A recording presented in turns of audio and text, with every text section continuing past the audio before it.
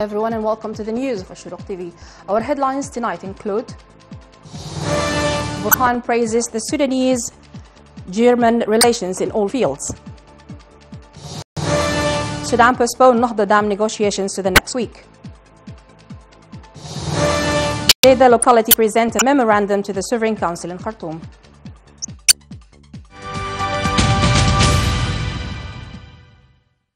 The President of the Transitional Sovereign Council, Abdel Fattah al-Burhan, granted the Ambassador of Germany to Sudan, Ulrich Kolkner, the Order of a Knee from the first class in recognition of his role in advancing bilateral relations between Sudan and Germany.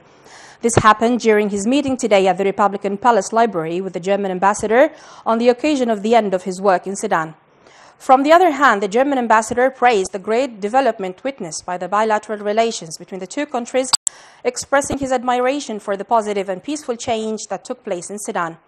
The German ambassador expressed his thanks to the government and people of Sudan for the cooperation he found during his time in Khartoum, pointing to his country's contribution through the Sudan Partners Conference, which was held in Berlin in June. The first meeting of the Supreme Committee for the follow-up of the Ethiopian Nahda Dam file was held today at the Council of Ministers, headed by Dr. Abdullah Hamdok, in the presence of members of the committee and ministers of Cabinet Affairs, Justice, Foreign Affairs, Irrigation and Water Resources, the Director General of the General Intelligence Service, and the Director General of the Intelligence Authority. The meeting tackled Sudan's situation during the negotiation until the current round under the African Union sponsorship, and discussed the unilateral filling from Ethiopia and their impact on Sudan and the path of negotiation in the future. The meeting secured Sudan's request to postpone the negotiations for a week to start on Monday, the 3rd of August, in order to complete the internal consultations of this important file. The meeting also secured the continuation of negotiations to reach a mutually acceptable agreement.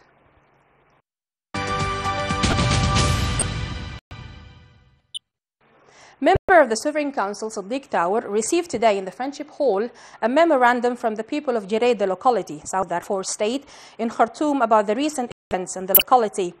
Tower stressed that he will follow the requirement of the Jareda people with the specific departments on Sovereign Council, Council of Ministers, and the South Darfur government.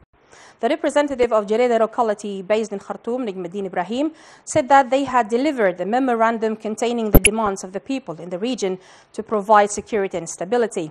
The memo further affirmed the importance of making the agricultural season a success and to open paths for the organizations to provide humanitarian aid to citizens as well as to ensure treatment of the injured. The University of Khartoum Forum for National Building and Democratic Transitional discussed today the axis of constitutional and political reform as part of its closing session in the presence of a number of members of the Sovereign Council, ministers and leaders of the regular forces, political parties, youth forces and armed struggle forces, in addition to civil society organizations and academic experts. Dr. Mohammed Abdel Salam, Dean of the Faculty of Law at the University of Khartoum, reviewed the most important issues of constitutional and political reform, which included the constitutional making process, and he addressed the importance of legal reform for military and security institutions and accountability for past violations, including repeated military coups from these institutions, adding the need to reform the civil service laws and reform the laws of partisan institutions and create a fair political environment.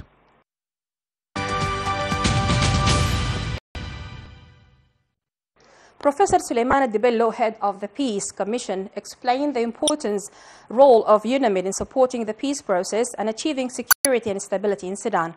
Professor Dibello met the UNAMID mission in his office at the National Peace Commission. He said that security is the basis for implementing any peace agreement with UNAMID regarding issues of displaced persons and refugees in Darfur.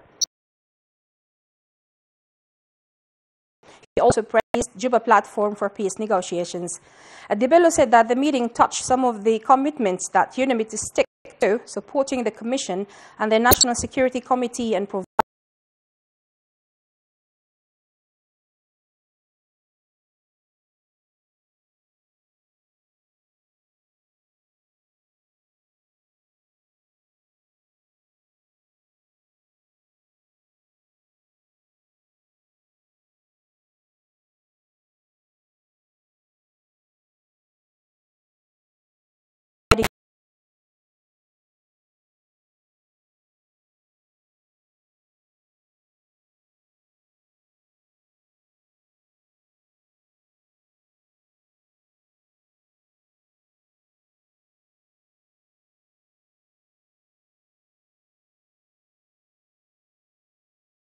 River Nile State. The newly elected Sudanese Professionals Association faction and Sudan's People Association Movement North Sector, headed by Abdulaziz Al-Hilu, have signed political agreement in Juba, the capital of South Sudan. According to statement to Khartoum today, the agreement should be the basis on rights without discrimination.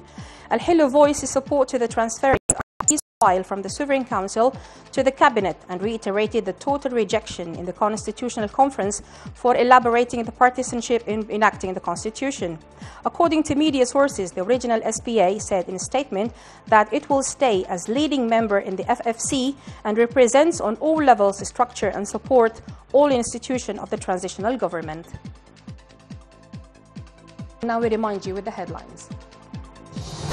Al-Burhan praises Sudanese-German relations in all fields. Sudan postponed Nahda Dam negotiations to the next week.